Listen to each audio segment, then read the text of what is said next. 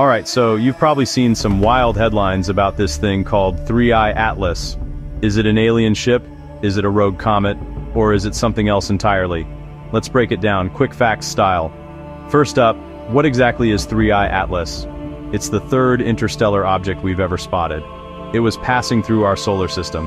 The I stands for interstellar. It came from outside our solar system. Atlas is the telescope system that discovered it. So, nope, not an alien ship. Sorry, sci-fi fans. Now, is it a comet? When astronomers first saw it, it looked comet-like. Icy, had a fuzzy coma, maybe even a tail. But its path doesn't match regular comets. It's moving much faster than native solar system objects. Its chemical signature also shows unusual differences. So yes, comet-like, but a total cosmic outsider. Will it affect Earth? Short answer, nope. It's just passing through. Not on a collision course. Already heading out of the solar system. The closest approach was hundreds of millions of miles away. So, no doomsday. Why it matters. Every interstellar visitor gives us a peek at the chemistry and the history of other star systems.